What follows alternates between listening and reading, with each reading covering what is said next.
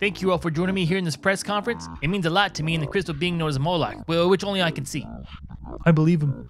I just wanted to announce my partnership with Danimals Yogurt and Smoothies. Apparently that still is a thing. Wow, I didn't know Danimals was down with anti-Semitism. Hey, we've been over this. Black Jew. Now, with this press conference, I'd like to announce my new album, The Not So Great Replacement. And I can talk about that because black people are white people.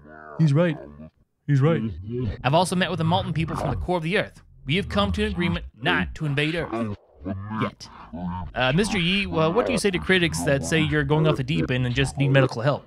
If I was truly off my rocker, do you think I'd be able to do this? Yeah, I guess you couldn't do that. My God, what a genius. What a visionary. Now, before I go and get my bone marrow replaced with helium so I can float like a party balloon, do y'all got any other questions? Oh, now that you're no longer a billionaire, is there like any way I could just give you money until you become a billionaire again? Like I don't know, me and your fans could like start a fund or something?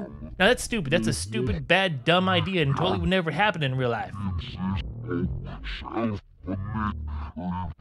Epic Patreon shoutout to Cirrus the Skeptic, Awesome Jacket Dude, Psychic Bat. When the skies go gray, Corey Clayton makes it okay.